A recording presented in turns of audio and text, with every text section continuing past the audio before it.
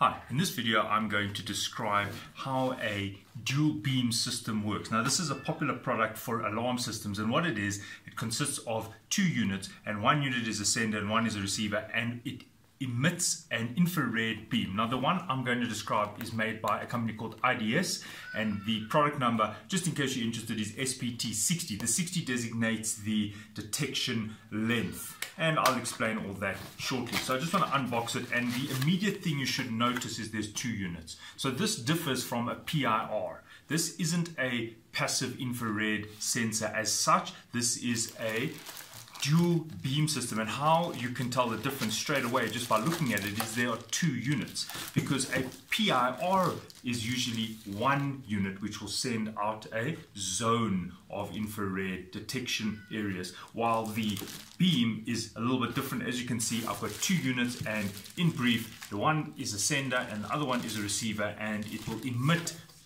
a dual beam. This happens to be a dual beam. You do get strip beams as well, which emit a series of beams, and what it does is it sends out a beam, dual beam, and on the other side it detects that beam. When that is broken, well, then we get the alarm trigger. So just showing you what you get, you will get the instructions. Okay, if you're wondering what this is just a template for putting on the wall, so it shows you where to drill the holes. Okay, moving on.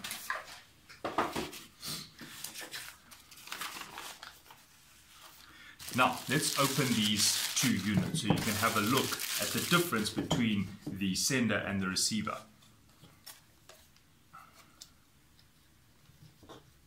Okay, there's just a little screw here, and there's one on this side.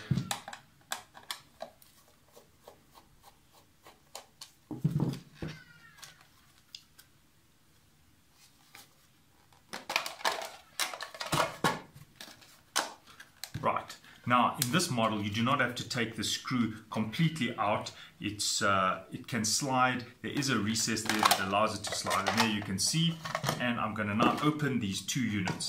Now what you will notice is that the two units look almost identical. The only difference really is that the one unit does not require as many connectors as the other. They have the same amount of terminals, but as you can see, the wiring for the sender is different from the receiver. Now they both require power, positive, negative, positive, negative. Now the only difference is that the sender does not require anything further. You see, it only requires a positive and negative in order to create a dual beam from this photoelectric part over here. Now if you're wondering what that actually is, it's really just I've got some diodes somewhere here. Here we go. Now if you're familiar with electronics, this is really what it is. Now I'm sure inside here they've got larger ones, but what it is these are photodiodes, and the one emits an infrared signal similar to your remote control on a, your TV remote control, and the other one is a detector.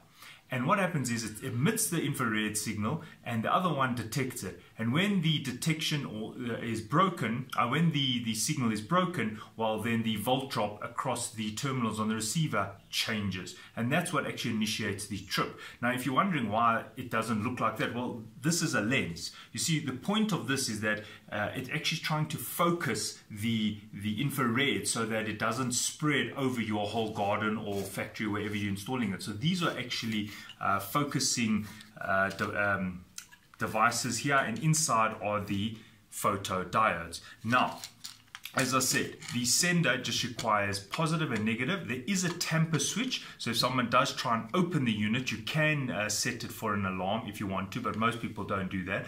And if you're just wondering what else there is here, there's a power light. So when you switch it on, it'll tell you that there's the 12 volts or 5 volts, whatever your model requires. Most alarm systems allow a variable input voltage, and I can actually just read you the specifications on this IDS version. And the allowable voltage for this one is anything from 12 to 28 volts, so that's quite a large voltage range. Okay, so that's the sender. Now the receiver requires more wires, because it needs the positive, the negative, and then the signal. because once the beam is broken, remember these are going to be facing each other at a designated distance which you choose. Then once that signal is broken, well, a relay relay contact will actually activate, and then you will see the contacts here across the pins 3, 4, and 5, or the alarm. You can set it as normally closed or normally open, but what we usually use is normally closed. And then once the detection is broken, it no longer detects the infrared, then it will initiate a relay, and what happens, it'll open the contacts here, and that will go to your alarm panel to tell you there's an activation. Right, so I want to just describe to you a little bit more about this thing. Now, if you could imagine I'm just using a laser pointer. So this is the principle of operation. The sender sends the infrared. Now, it's not a laser, but I'm just giving you an example. The sender sends an infrared. And then what happens, I don't know if you can see that on the face here, then when somebody walks in front of it, it actually breaks that infrared signal. And then, and only then, when both of these dual, that's why it's called a dual beam. Remember, I did say you can get a quad and a 6 and an 8. You can get them, they're called a strip beam. Only once those are broken, then it will initiate the trip. So that's just to give you an idea. So therefore, the positioning of these and the way you align them is very important, and that is why on all these things they can move. Now, what it allows for is there's a screw here which actually allows you to not only turn it left and right, but also up and down. Because if you put this on a wall and you put this on another wall and they're slightly out of sync, you can see that the alignment is, maybe let's put it like this, the alignment is slightly off, then what's going to happen is these beams are going to miss each other. Now, I do know that these ones are quite resilient in that they can still pick up when they haven't been aligned exactly straight, because although it is a focused beam, it does have it still has a fairly wide beam width, and they actually give it here in the instructions. They actually show here that even though the actual zone where the infrared and what I want to call it leakage infrared is quite wide. So in my experiences, even when people have installed this a little bit skew, it does pick up.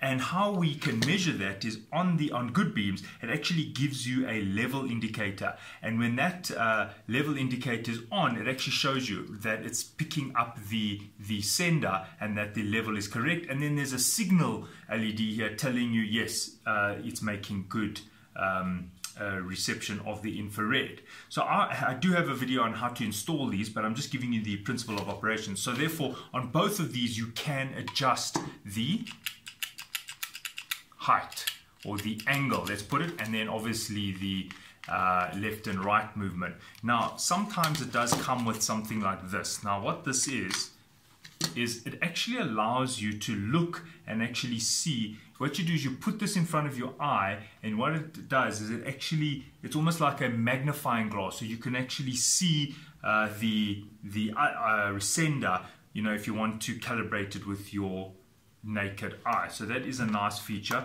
Now, when I do this, I actually just use a laser pointer and I use a spirit level, and I put the laser pointer on top of the spirit level to get a level. One last thing I'd like to tell you is that maybe you're wondering, well, how sensitive can you make the detection? For example, if you go like this, like that quickly, will it activate? Well, there is a response time level which you can adjust. Here, there's a pot here, a potentiometer, which is a variable resistor, and therefore what it does is it allows you to adjust how long the person or animal or whatever it is needs to break these dual beams before the receiver triggers. So that's also a nice feature, because a bird could fly past, and especially if it's too sensitive, you'll get a lot of false alarms. So I normally set that doing a walk test and do that. So when you install this, make sure you install the sender close to a power source, and the receiver is going to need at least 4 cores: positive, negative, and alarm trigger. And the sender only needs positive and negative. So if you are short of cores, maybe you've already done your alarm system and this is an add-on, just connect this next to another zone, another sensor where you can just buddy off the power, but this one will require sensor as well, the actual trigger wires that will be connected to its own zone on your alarm system.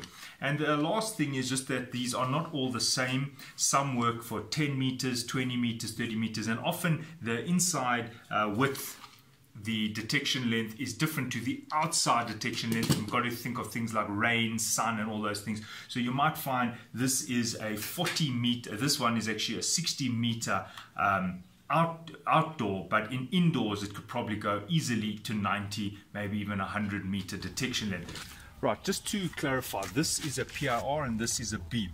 These are two different alarm products. This requires a transmitter and a receiver.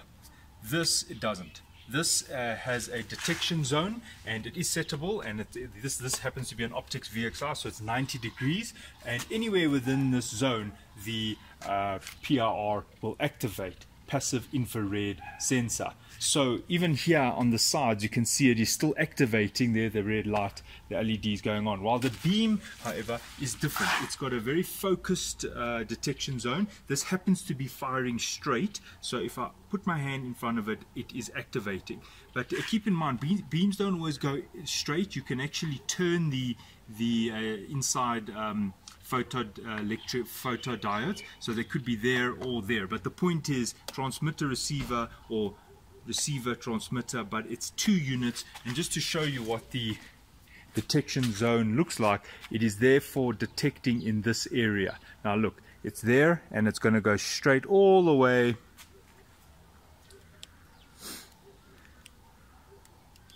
at the gate. You should be able to see the receiving unit, which is sitting somewhere there. So all it means is that if anyone walks past like that or that, then it will activate. It will not activate outside of that area. Okay, so just so maybe you didn't see, but this is the other side of the beam, so anybody who walks in front of this will activate the beam. So therefore you need to have power on both locations, and that's it. So I hope that explains how the beams work and how they are different from the PIR. Thanks for watching. Cheers.